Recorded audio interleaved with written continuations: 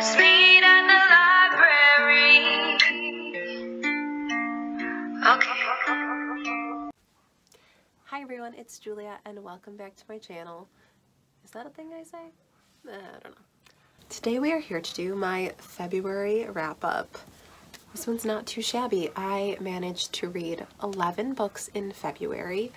3 were physical hold-in-your-hand novels, 4 were ebooks, and 4 were audiobooks. That's math. One of those 4 ebooks was a graphic novel. Let's dive in. If this is your first wrap-up of mine, I start with my lowest rated book and work my way up to the highest, so these are not the order in which I read them, but the order in which I prefer them. So in the month of February, my TBR was inspired by Kayla from Books and Lala. I was absolutely obsessed with her closet on haul project while she was doing it.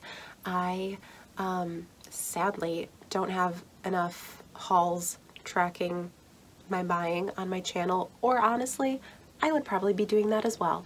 But I did have one from February 2 years ago, I believe, 2018 or 2017. And I will link that up above so you can see me hauling most of these books. I did a really good job of sticking with it. Oh my gosh. And that's where this TBR came from. Sadly though, one of those books was a DNF, my first DNF of 2020. Wow, who knew? So this is It's a Bad, Bad, Bad, Bad World by Curtis M. Lawson. It's very small. You would think, Julia, just give it a try. It's so tiny. I did not like. I made it, let's see, maybe 20 pages in. No, I made it 10 pages in. Oh no, no, Curtis, I'm sorry. Oh boy. So this is inspired by It's a Mad, Mad, Mad, Mad World, or Rat Race, if you're more familiar with that classic 90s movie. And it's about all of these criminals, like an assassin and a pair of serial killer lovers and a dirty cop. And they're all trying to get this magical treasure thing that has been stolen. I cannot get into this. This is definitely one of those books that belongs in the genre that I previously talked about in my January wrap-up, that is books by men, written for men. I moved where my light was because it just seemed unbalanced. Maybe it still is. I just could not get into this. I mean, literally the first scene, we have someone being attacked while at a urinal, and I'm like, this is already, it's a no from me, dog. And also there was a scene just after that. I mean, coming from a guy, I'm not here to judge people, but coming from a guy who looks like this, I don't want to read a scene about a black man, like, belittling other black men. Like, shut it down. Don't like it. So I just felt uncomfortable and not like I was going to enjoy myself, and so I said goodbye. Okay, of the books that I actually completed, first up at 2.2 stars we have Foulest Fair by Hannah Capin. I just filmed an entire review of this. It took me a half an hour of rambling. Hopefully I can make it coherent. I'll link that because I think that's going to go up first. But let's just say, as a fan of Macbeth, oh no, sweetie, what is you doing? I don't know. It felt messy. It felt not fully thought out. It felt like there were so many better ways that the story could have been interpreted in a modern setting. And I had some, in my opinion, pretty good fixes about how the play, or not the play, the book could have been great. But those didn't happen, so I'm salty. Moving on. Other than Foulest Fair, I didn't actually, like, actively hate anything I read this month, so that's good. First up, this is one I actually listened to. Could you see that the entire time? So this is one I actually listened to as an audiobook, but do own. It's The Hazelwood by Melissa Albert. Cover's so pretty, come on. This green one is the Owl Crate edition. The original cover is black instead of green. So I gave this 3.4 stars. It wasn't like bad. I actually didn't really think it suffered from the pacing issues that other people seemed to complain about. A lot of people thought it was like too long in the real world and then not enough time in the hinterlands. I actually really didn't mind it. I thought the real world build-up like had a good pacing to it, and it made sense because like that's what this book was about. It was about this girl being like, my grandma wrote this book. Oh my god, these things may be real.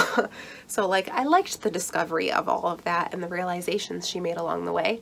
The only weird pacing part in my opinion was what's the fairy tale called? The Alice was like the Alice 3 times part at the end. I was like, oh, this is going really fast all of a sudden. Like we're just skipping over it. Okay, it's fine. Also, a lot of people complain about a scene in which Alice is talking back to a cop and her friend is like, hey, will you shut up? I'm black and I really don't want to be involved in this police drama. Thanks. Would love to not die today. But I thought it was handled well in the book because like what's his name? Finch? This was like one of the first books. Yeah, Ellery Finch. Like Finch gets mad at her and she's like, yeah, I'm sorry, I'm dumb, I don't know why I did that. Like they talk about it. It doesn't just like get glazed over and they move on. It's a part of the story. So didn't mind that either. Frankly, this was fine to me. I just don't feel that invested in it. Definitely not enough to read the second book, but 100% will read the actual short stories Tales from the Hinterlands because that's coming out. That I will super duper read. Okay, at the same rating of 3.4 stars, I have another audiobook. It's Tempest by Beverly Jenkins.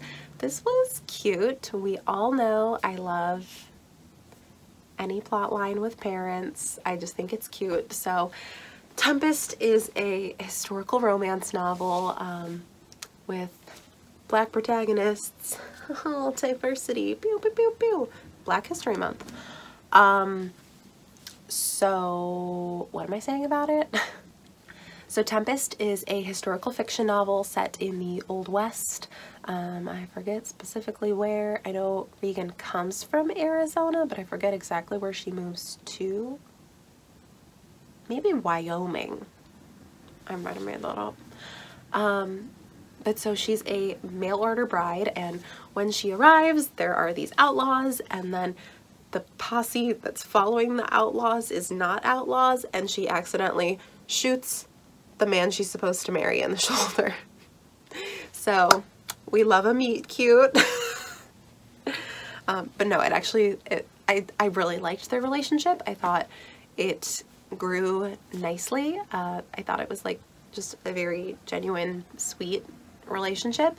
Also, the male love interest, Colt, has a daughter who, like, he's a widower, and his daughter is so cute and so sweet, and I loved her, and I loved her relationship with Regan. We know I love a mother character, including stepmothers, and so yeah, I definitely loved the family, and I thought the romance aspect worked really well.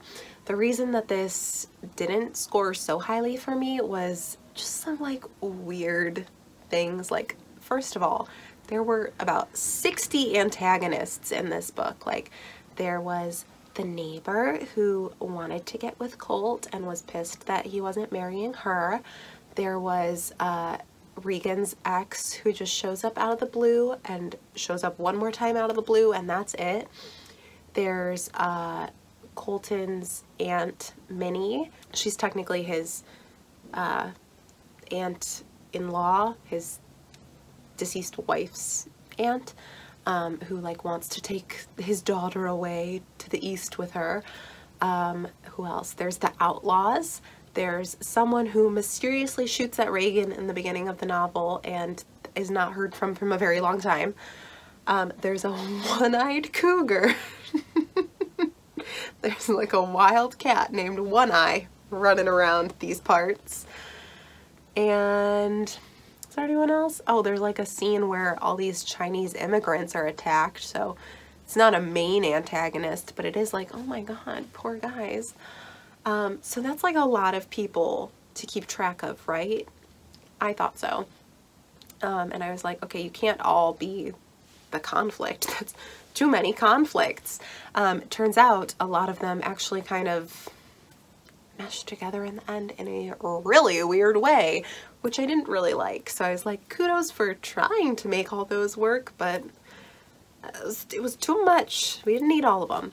So that was just odd. And also, this is like a weird thing for romance, and it's not like I'm someone who's like, I'm reading this for all the sexy scenes. But like the farther the book went, the less specific and less graphic, I guess, the like romance scenes got between Regan and Colton. And I was like, shouldn't it be the opposite? Shouldn't it be like the closer you grow together, the more meaningful those interactions are? Where it was like, by the end, it was like, and they had sex, and then the next day, and I'm like, what? Like, that was weird to me. But it was a cute book. I'd recommend it if it sounds interesting to you. Okay, next up, barely a difference, we have at 3.5 stars, The Walking Dead, Volume 3. I'm going to continuously be talking about The Walking Dead and keeping it, I'm sure, in this 3-star range, because as much as I love these characters, oh my god, the choices that these writers made will piss me off till the end of time. So, The Walking Dead Volume 3, they're all in this prison hanging out. It's a really cool setting. All of the female character development pretty much goes out the window. We get it. You hate women. It's cool. Lori's entire plot line is, I'm sorry, I shouldn't have said that. I'm so crazy. Oh my god, pregnancy hormones, which, like, hormones are a real thing that exists, but chill. I can't even, like, remember Maggie's entire plot line. If having sex with someone is a character trait, then Maggie has one character trait in the comics. Good for her. There's some real BS about to go down with Carol. I just know this and I'm scared. Poor Andrea, bless her heart, is like the strongest, most complex female character in the comics, and they just really wanted to take her down a peg in this volume. Oh my god. Basically just like a lot of using women as like just victims in this volume, and that's not what I'm about.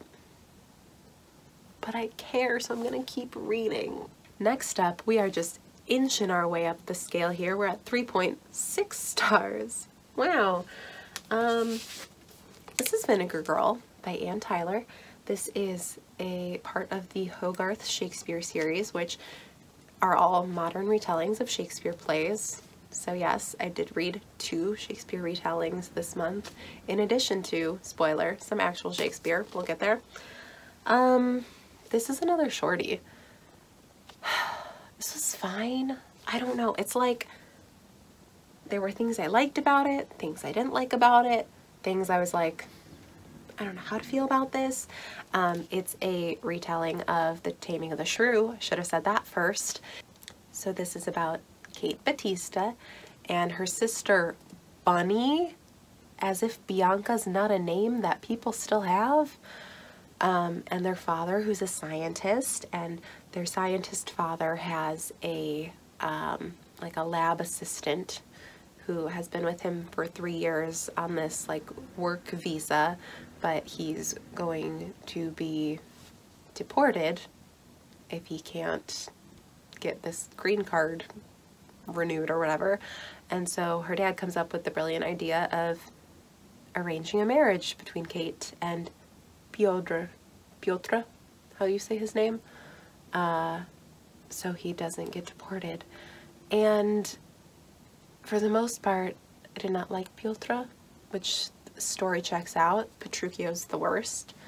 Kate, I liked a little bit, but also she was a preschool teacher who had no business being a preschool teacher, and every scene in this book that involved children made me go, oh my god, Anne Tyler's never met a 4-year-old. We know I don't like age inappropriately written children, and this committed that sin.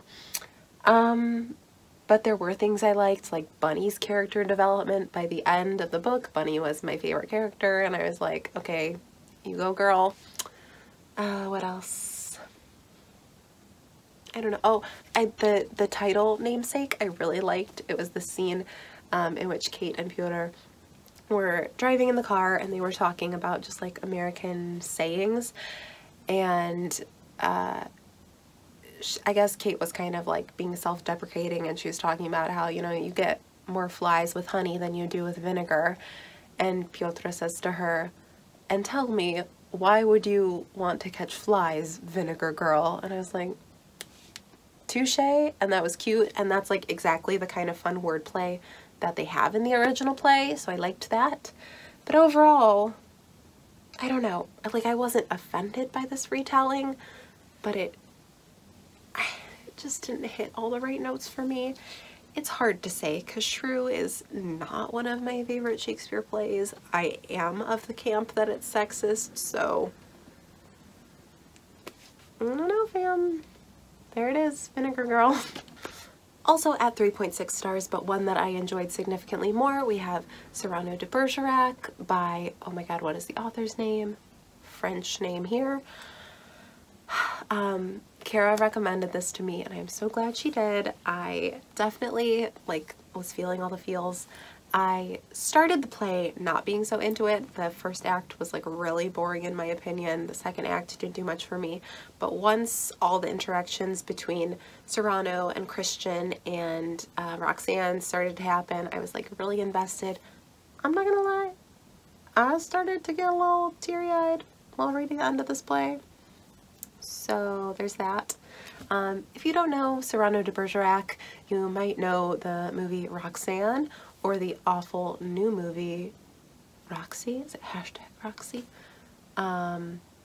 It's basically about a man named Cyrano who has a large nose, and he is in love with his cousin, which I've had to say 2 months in a row now.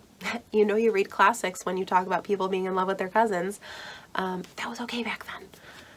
And he is afraid to admit this, so when Roxanne confesses that she has feelings for this new soldier guy, Christian, he's like, well listen, I'll help you be smooth and talk to her because I've got such a great way with words, and she'll love your handsome face and she'll love what you're saying even though it's what I'm saying, and I can just like get all my feelings out and it'll be fine, and you're my friend, so I'm like cool with this. It's a really weird love triangle, to be honest, but it's like sweet, and I love Roxanne. Oh my god, I would love to play her. The way she just like shows up in the middle of the war and she's like, oh, I'm sorry, are you guys starving to death? I brought a picnic. Like, what an icon. But yeah, this play actually had a surprising amount of heart to it, which I didn't expect, and good. I like. Next up at 3.8 stars, we have Desdemona by Toni Morrison and Rokia Traore. Also, I was wrong. I read 3 Shakespeare retellings this month. She's on brand, baby. This is a play, and it is a retelling of Othello, which is my favorite Shakespeare tragedy, tied with Romeo and Juliet. Yeah, I love Othello so much. It's a really good play. So you've probably heard of Toni Morrison. Rokia Traore, I keep looking to the side because I wrote down how to say her name because I don't want to butcher it, is a Malian songwriter and singer and musician. She's very talented. Look her up on YouTube. I had never heard of her, but I'm like, okay, get it, girl. And so basically this was a collaboration project between them. It's not really a play, it's a work of theater, in which Desdemona is like in the afterlife telling her life story, and her her nursemaid, Barbary, is like singing to her, so hence the songwriter involved. And I liked it. I just felt confused because it was like I couldn't tell Tony's stance on any of the characters. Like, I know how I feel about the characters. Basically, the only character in the play that we don't get in Desdemona is Iago, which, thank God, he's the worst. But we see everyone else. We see Desdemona, we see her mother, who actually isn't even in the play, and Othello's mother, who isn't in the play.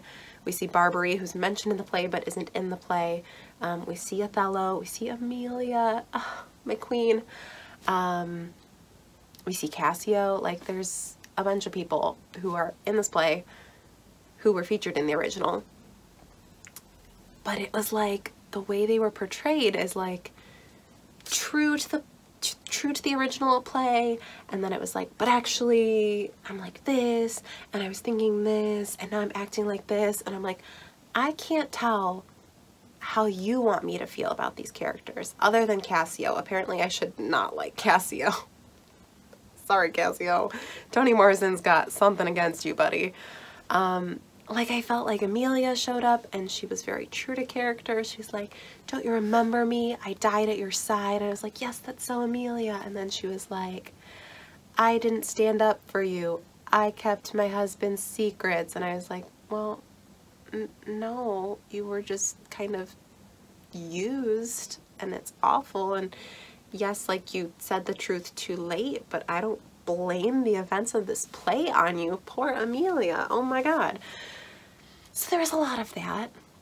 But I also liked that the characters were complex. Like, Desdemona is like, oh my God, Barbary, we totally lived like the same life because as women, like, we didn't experience freedom. And Barbary's like, literally, that's not even my name. You just call me that because I'm from Africa and you know nothing about my struggles, and with all due respect, shut up. And I was like, valid. So things I liked, things I didn't like. It's a really quick read, so if you're interested, just read it. It'll take you like a half an hour. Okay, finally we are getting up to the creme de la creme here. At 4.3 stars, we have my nonfiction book for the month, A Secret Sisterhood, The Literary Friendships of Jane Austen, Charlotte Bronte, George Eliot, and Virginia Woolf by Emily Midorikawa and Emma Claire Sweeney, and a foreword by Margaret Atwood. Ooh.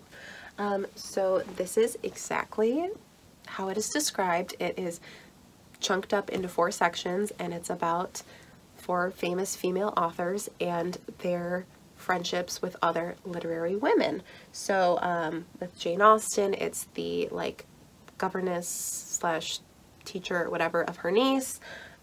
Charlotte Bronte had like a couple of friends, but what's her name? Mary Taylor?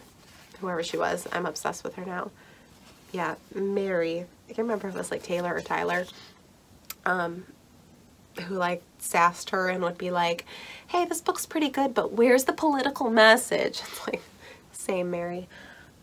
George Eliot, who is actually like a very consistent pen pal with Harriet Beecher Stowe, who BT dubs, I did not know was a white lady because I'm an idiot. And Virginia Woolf, who was friends with her contemporary Catherine Mansfield. So a lot of interesting stuff in here. Honestly, my favorite chapters were probably the latter 3.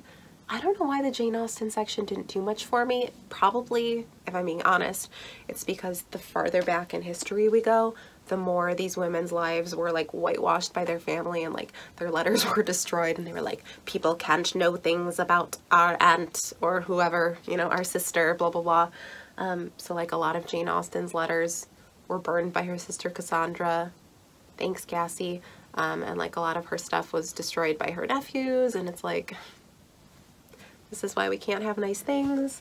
So I guess the better informed we were, the better written those sections were, but honestly, the whole thing was really interesting. I learned a lot. Would recommend. Okay, next up, one of these is actually rated lower than that last book, but I needed to talk about them together. So I have Henry VI, Part 1 and 2 by William Shakespeare. As you can see, I have a lot of thoughts. I gave Volume 1 4.4 stars. Volume 2 just got a solid 4 from me, because honestly, this one was like more my speed. It had Joan of Arc, which is always a great time. It had just like a lot of cool political machinations, whereas this had an entire act that was a rebellion that I didn't care about and did nothing except I need to find the most iconic like accidentally funny scene of all time. So basically the man who's leading this rebellion, he changes his name so that like he sounds more official or whatever, I don't know. And so he's like, now is Mortimer lord of this city, blah blah blah blah blah blah blah, and now henceforth it shall be treason for any that calls me other than Lord Mortimer. Like, it's so serious. Immediately after that line, a soldier comes running in, Jack Cade, Jack Cade, knock him down there, and they killed him. I am so sorry to that soldier, but that was so funny to me. So this was my first time ever reading any history plays by Shakespeare, so it's very exciting to me. I can't believe I care about the War of the Roses, which I knew nothing about, and now I'm like, I feel weirdly, like, weirdly invested in. I don't know. I am very curious to see where Volume 3 goes, because I'm going to read it this month in March. And I know there are other plays of Shakespeare's that involve the War of the Roses. There's some that actually chronologically take place before these, but were written after these. So that's why I read these first. But yeah, I'm keeping track of a lot of themes. The red tabs are all like War of the Roses foreshadowing and like beginning events. Green is like witchcraft, because, you know, like Joan of Arc, and also the wife of one of the political characters basically like tries to magic her husband into success. It's very Lady Macbeth of her. I'm so proud. The blue tabs are all like prophecy, which was really interesting that that was a running theme. And then I started adding these pink tabs for like powerful female moments, because wow, I love Queen Margaret. Wow, I love her. So yeah, these are very interesting. Not too much I can say unless you know about the War of the Roses. I said there's not too much I can say. I feel like I've been talking about them for 5 minutes. What is the truth? So excited to continue. And finally, we have a 5-star book. So both months of this year so far, I've read a 5-star book. I want to keep that up. Thank you very much. This is The Great Alone by Kristen Hanna. Oh my god, you guys. I laughed, I cried. Did I laugh? I cried a lot. This is a historical fiction novel about a family in the 1970s who moves to Alaska. It centers around their teenage daughter Lenny, who is 13 at the beginning of the novel. Then we see her at like 17, and then is there another time jump? Or did we just see her age up? And then like in her 20s. It's so good. This does have some really heavy themes. If you are sensitive to abuse and like scary survival situations, I wouldn't recommend this for you, because Alaska's a harsh place, y'all. But oh my god, I felt every feeling while reading this. I mean, it was like the themes of motherhood and the themes of friendship and the romance in this book. It had me bawling my freaking eyes out. Have you ever read a first kiss scene where you got goosebumps? Because I have.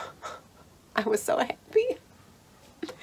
I just really like it. I don't know how to explain it. This book is beautiful. It's well written. It's got so many complex relationships. If you like to cry, I highly, highly, highly recommend. And it's got this beautiful cover. Hello, look at this metallic path. So yeah, I definitely now need to read The Nightingale, which is the book that Kristen Hanna, I dare say, is best known for. And also I almost bought another book of hers at Target like 2 days ago, because I was like, ooh, a new cover, it's so pretty, because they like re-released it in a much better cover. I digress. So yes, those are the 11 books that I read in the month of February. Wow. So there were a lot in the middle ground, but the ones that I loved, I really, really loved, and they made the month worth it. Oh my gosh. If you've read The Great Alone and you have any recommendations about similar stories, I would love to hear them. Also, share with me your most unpopular opinion of the month, because Foulest Fair is mine. That book is just getting such rave reviews on Goodreads. I don't get it, but you do you. Please make sure to like this video or dislike. The engagement will still happen regardless. Leave a comment and subscribe if you feel so inclined. And you'll see more of me soon. Bye.